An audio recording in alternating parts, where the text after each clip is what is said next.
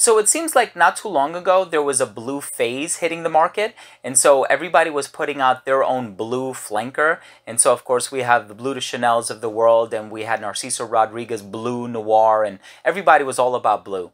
It seems like lately there's been a resurgence of red. Versace Eros Flame, by Kilian Rolling in Love, Parfums de Marly Kalan, Baccarat Rouge 540 X-Ray, the list goes on and on. So today I'm going to take 10 red fragrances and I'm going to rank them from 10 to 1, so make sure to stay tuned.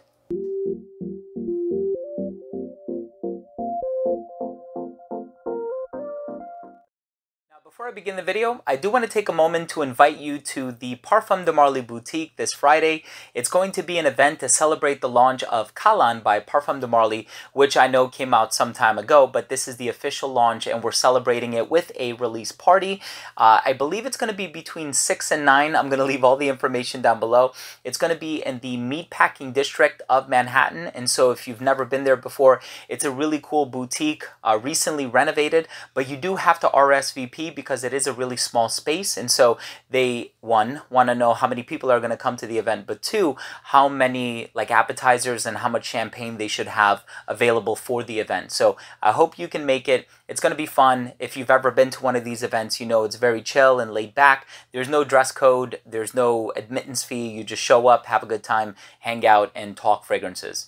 So it goes without saying, Kalan by Parfums de Marly will be in this list because it's one of the newer releases and it is a red bottle. It's also a fragrance that I really enjoy, but will it make it to the #1 spot? Let's see.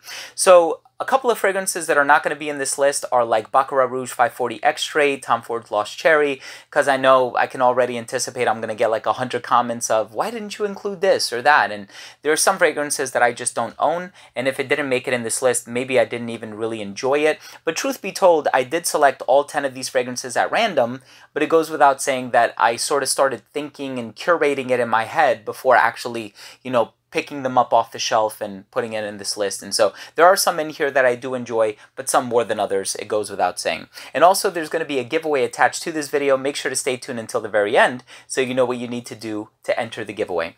Number 10 on this list, Creed Viking. This is one that I don't overly love. It's not one of my favorite creeds. There are many creeds that I really enjoy. Creed Aventus, Virgin Island Water, Millésime Imperial, Spice and Wood, Original Santal. These are all great fragrances. You know what? On second thought, I could have probably put Original Santal in this list and it would have made it a little bit higher, but Creed Viking is nice. I know a lot of people going into it, they thought to themselves, will it live up to the hype of Aventus or the success of Aventus? And I also find it a little unfair to compare this one to Aventus because one, they smell completely different, but also it's a fragrance in its own right. And so I can kind of see what a lot of these companies are doing, especially my 10 and 9 fragrance in this list, is they're adding like a mint note. And the mint is supposed to add like a fiery accord. This one does it, but my number 9 does it too. And this one is Versace Eros Flame. And so it kind of takes that sweet vibe. This one is more on the green side of things. This one definitely has that sweetness lingering underneath, which is also found in the original. Of course, the original was very heavy on the tonka bean, the vanilla, a little spicy as well with a hint of cinnamon. This one, actually, a lot of people compared to this fragrance right here, which is by Kalan. It's called L'Anarchiste. And I can kind of see what they mean in terms of it being like a masculine sort of traditional fougere sort of a scent. But I do think that ultimately Creed Viking is a bit different. This one is a bit more on the mature side. This one is a bit more on the playful clubbing side. But I do like this one a little bit more than Creed Viking for its versatility. But it goes without saying Creed Viking smells a lot more natural to my nose. Number 8 on this list is a fragrance that I've also had the opportunity of reviewing. I really enjoy this one, but there is another fragrance in here that has a similar DNA that perhaps I like a little bit more. But this one by Tiziana Terenzi is called Porpora. So this one has a rose nuance that I really enjoy.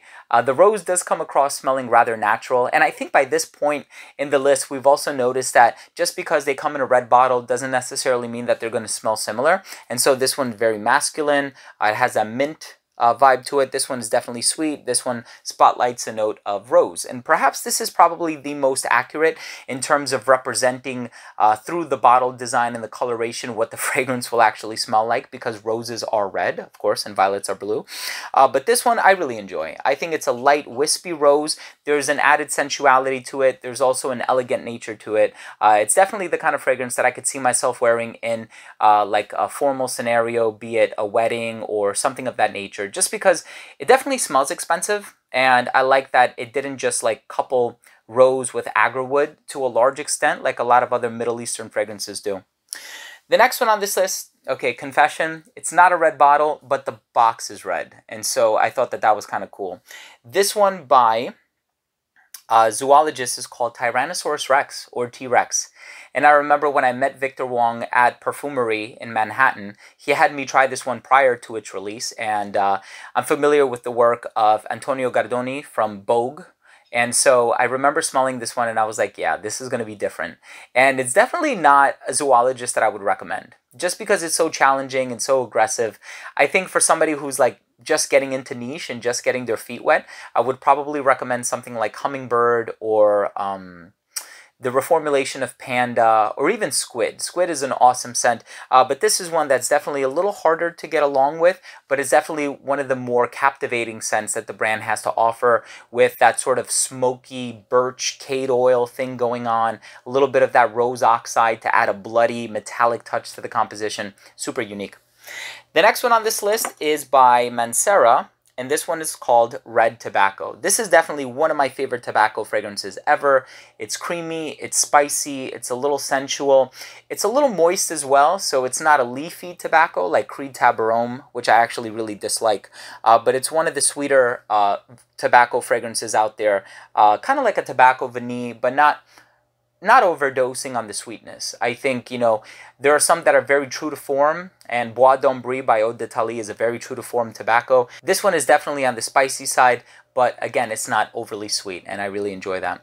So now we're getting into the top 5 of this list, and the number 5 fragrance is actually one that I've reviewed recently on my channel, and it's one that I love, and I think it's a holy grail cherry scent. And the irony of this one is that it actually doesn't contain any cherry. I'm sure there's the use of some aroma chem in here that gives off that cherry smell, and I think it's exceptionally well done. This one from the House of Sillage is called House of Sillage Number 1. So it's sweet, it's almondy, it has a cherry vibe going on in here, a little cinnamon as well, so it comes across rather sharp, but it's such a unique scent, and for that reason, it's a type of fragrance that I would love to wear in a formal setting. So very similar to this one, and perhaps even Red Tobacco. I can see this one being worn formally as well. Just because it's going to turn heads, it's different. It doesn't really smell like anything that you've gotten your nose on, and I love just how strong and how prominent and unapologetic that cherry note is. Number 4 on this list is yet another one that I've recently spoken about, and this one is by Kilian. It's called Rolling in Love. And so this one, if you remember from the video that I shot with Steve Assus, who does the US education for the company by Kilian, he mentioned that this is a monochromatic fragrance, meaning that it's inspired by one color. And believe it or not, that color is not red, it's actually white, which is really the absence of color. And so it has a lot of musks in here. It has between like 5 and 7 musk notes, and some of which give off a lactonic feel to the fragrance, and so it comes across smelling a little milky. There are also some creamy white florals utilized in the blend. I think maybe a little bit of jasmine heliotrope as well, if I remember correctly. And it also has that sort of cherry almondy nuance in the opening, but it definitely veers on the floral side, but it doesn't lose its gourmand properties, which I kind of enjoy. Number 3 on this list, probably thought this was going to be the number 1 on the list. It's not. It's by Parfums de Marly, and it's Kalan. I really enjoy Kalan. So the thing with Kalan is it has a sweet vibe. It has that roasted tonka bean vibe in the base. I should probably mention that the longevity of this one is ungodly. I mean, it's beast mode longevity. It will last such a long time on your skin. But what I like about Kalan is it kind of has like this aggressive undertone that kind of reminds me of leather. And I know there's already been a ton of people that are like, yeah, I can kind of sense like a leathery vibe in the base. I get it. I know it's not listed in the note breakdown. Of course, leather is a synthetic note or accord. There's no natural leather, right? You cannot distill the essence from leather. But this is an interesting scent in the regards that not only does it have that thing going on in the base, but it also has this thing going on in the opening where it kind of reminds me of an ingredient called mastic oil or lentisk. And I'm of Greek descent, and so in Greece it's called masticha. They make like desserts out of it. It's a resin that comes from a tree. They also make chewing gum out of it, and so it kind of reminds me of that in the opening. It's a very unique smell. If you have an opportunity, perhaps maybe come to the event this Friday, you can smell it in person. I do find it to be a fairly unique scent. Number 2 on this list could have very easily been number 1 on this list. For me, it's a Holy Grail rose scent. I paid well over $300 for it when it first came out. I think it's worth the money, and when the bottle runs out, I will repurchase. This one is from the House of Amouage, and this one is called Lyric for Men, or Lyric Man. What I really enjoy about this one is, I would probably say the same thing that I said about Porpora by Tiziana Terenzi, except I do find this one to be a little bit more unique, a little bit more original. I think that this one, again, doesn't do that sort of rose oud thing that you see a lot with fragrances, especially in the Middle East. I like how it has the sort of ethereal nature of the rose. It smells very natural, very hypnotizing, but it also has that lime note in the opening that just makes it so refreshing, and it's so different in the air. It's one thing when you spray it on skin and you press it up to your nose right away, and when you're smelling it on somebody, it's a completely different experience, and it smells divine in the air. It also has a little bit of that frankincense thing that Amouage does a lot with their fragrances, and so I really enjoy Lyric Man. And getting into the number 1 fragrance on this list, I actually sprayed it. I don't know if the test strip is here, but I wanted to re-experience the scent because I love this fragrance so much. And this is one where, okay, a little bit of bias is coming in here because this was actually gifted to me by my wife when we were still just dating. I don't even think we were engaged at the time. And I really wanted a bottle of this in my collection, and I knew that, you know. This is definitely 100% the strongest fragrance in this entire list. Might also be the sweetest fragrance in the list. Maybe not sweeter than Versace Eros Flame, but we'll get to that. This one by Montal is called Red Oud.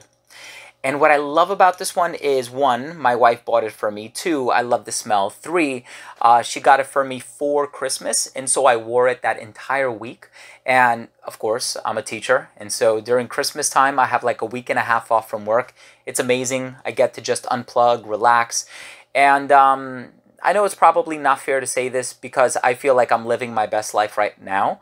But at the time, I definitely had less stress. I had fewer responsibilities, fewer worries. I felt as though my life wasn't complete, you know, with the birth of my daughter. That definitely made my life feel complete. But it definitely reminds me of a time where I just had less on my mind. And so, you know, every time I smell it, I kind of wish I could go back, but there's just so much awesome stuff going on in my life right now that I wouldn't trade it for the world. But thank you all so much for tuning in. I really do appreciate it. These have been 10 random fragrances from my collection ranked. I hope you liked this video. If you want me to do this with a different color, let me know down below. Also, did you know, or were you expecting that Red Oud was going to be my number 1 fragrance in this list? I know a lot of you who watch my channel probably already speculated that. So thank you for tuning in. I really do appreciate it.